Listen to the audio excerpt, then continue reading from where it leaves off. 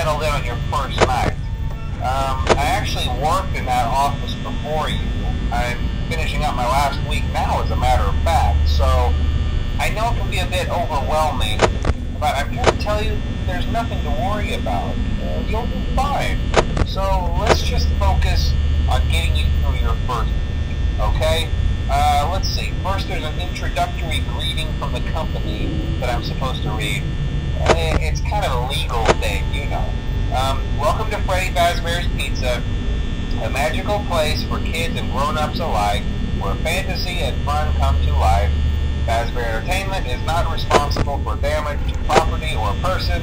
Upon discovering that damage or death has occurred, a missing person report will be filed within 90 days or as soon as property and premises have been thoroughly cleaned and bleached and the carpets have been replaced. Blah, blah, blah. Now, that might sound bad, I know, but there's really nothing to worry about. The animatronic characters here do get a bit quirky at night, but do I blame them? No. If I were forced to sing those same stupid songs for 20 years and I never got a bath, I'd probably be a bit irritable at night too. So remember, these characters hold a special place in the hearts of children and we need to show them a little respect, right? Okay. So just be aware, the characters do tend to wander a bit. They're left in some kind of free roaming mode at night. Something about their servos locking up if they get turned off for too long. They used to be allowed to walk around during the day too, but then there was the bite of 87.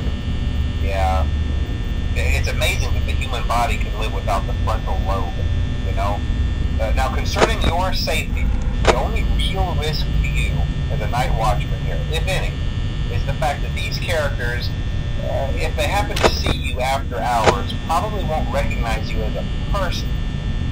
They'll most likely see you as a metal endoskeleton without its costume on. Now, since that's against the rules here at Freddy Fazbear's Pizza, they'll probably try to forcefully stuff you inside a Freddy Fazbear suit.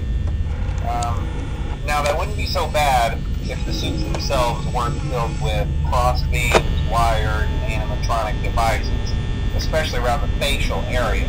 So you can imagine how having your head forcefully pressed inside one of those could cause a bit of discomfort and death.